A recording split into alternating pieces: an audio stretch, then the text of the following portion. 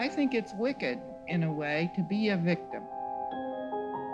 Absolute power corrupts absolutely, and Robert Moses was absolutely powerful. He wanted to wipe the slate clean, start all over again. I say that you have a cancerous growth there that has to be carved out. I first began looking into city planning and housing. It was unbelievably awful.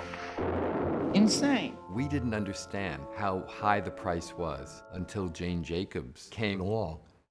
Jane Jacobs has written a book that advances with the power of a bulldozer against modern city planning and rebuilding.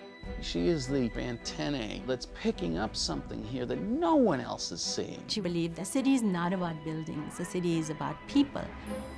She was questioning orthodoxy at a time when women were not welcomed in those environments. She was a housewife. That's how they treated her. Try to mess with a bunch of mothers.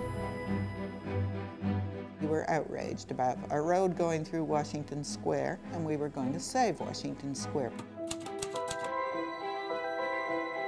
Well, you have to bullet through. You've got to do it. The expressway will destroy the neighborhood. I think this awful thing. They're making me sick. It is not right. Jane Jacobs was the most articulate voice of a movement. Please.